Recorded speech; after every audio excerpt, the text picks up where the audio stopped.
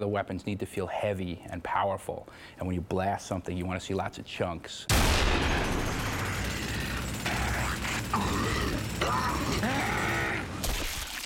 The way that the player interacts in Gears of War is by shooting the world. That's essentially his virtual hand.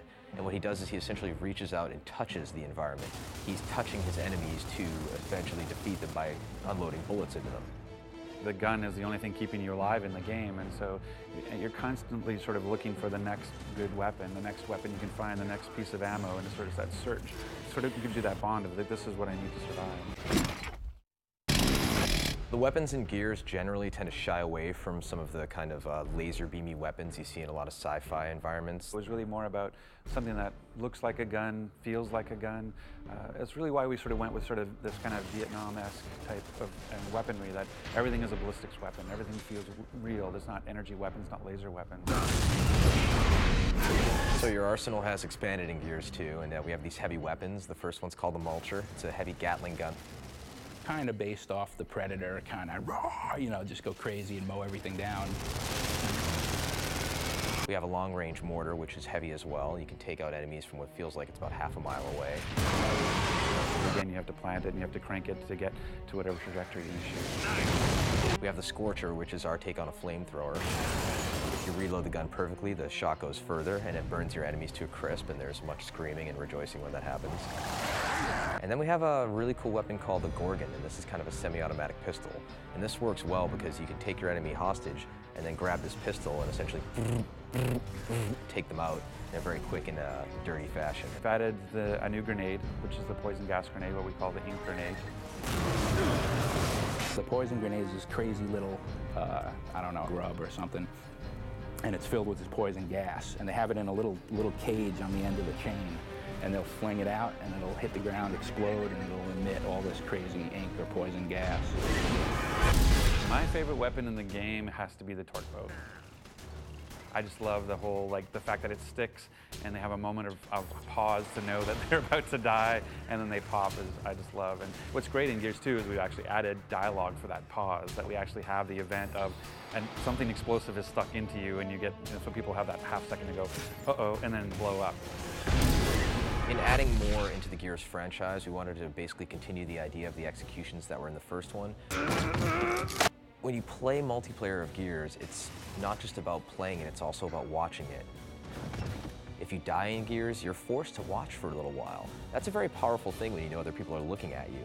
And if you knock your enemy down, he's trying to crawl away, and you have an option to do all sorts of cool, nasty, hideous things to him, you're going to do it, and you're going to get a good reaction from the crowd. Yeah, I kind of like the beatdown, like when you turn the guy over and you can punch him out. I think that's really cool visually. And I love the sniper skull crush. You know, he just takes that sniper rifle, swings it over his head, and you can just flatten dudes, which is great. And I still like the curb stomp. I mean, but now we turn the guy over and you can crush his head from the front. One of the ways we were trying to incentivize gamers in the first Gears to use some of the chainsaws moves and some of the executions was to put them in God mode, essentially. Starting Gears 2, nobody was a fan of that idea. They didn't want players to be protected at all when they were doing an execution. So actively, when you're playing the game and somebody is in front of you and you want to show off to your friends and do a cool execution, you're making a choice that this is going to take 2.5 seconds to pull off, and you better make sure that the area is clear before you show off.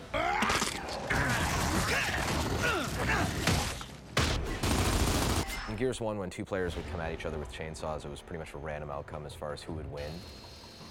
And in Gears 2, we actually wanted to make it A, very cinematic, and B, have an actual game mechanic that was implemented.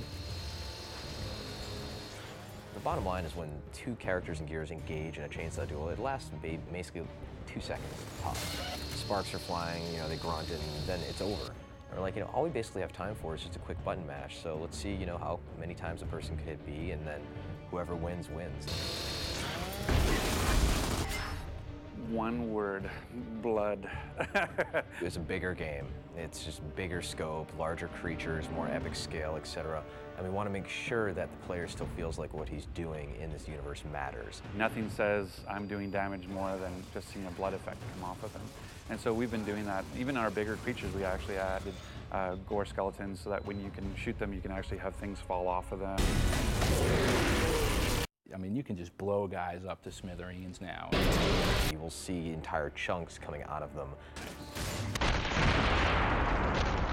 The pieces fall around and they're floppy and they're not, you know, they don't just sit there and hang out, right, and then fade away. They flop around and leave blood splats everywhere. We use the term intimate violence to describe Gears of War. Even though we've sort of grown the scope of the combat and sort of bigger weapons as well, we still have these sort of intimate moments with the combat. It's like that old sort of cowboys and Indians feeling in the woods, you know, it feels really personal and really intimate. Running away won't help! I'll just shoot you in your asses!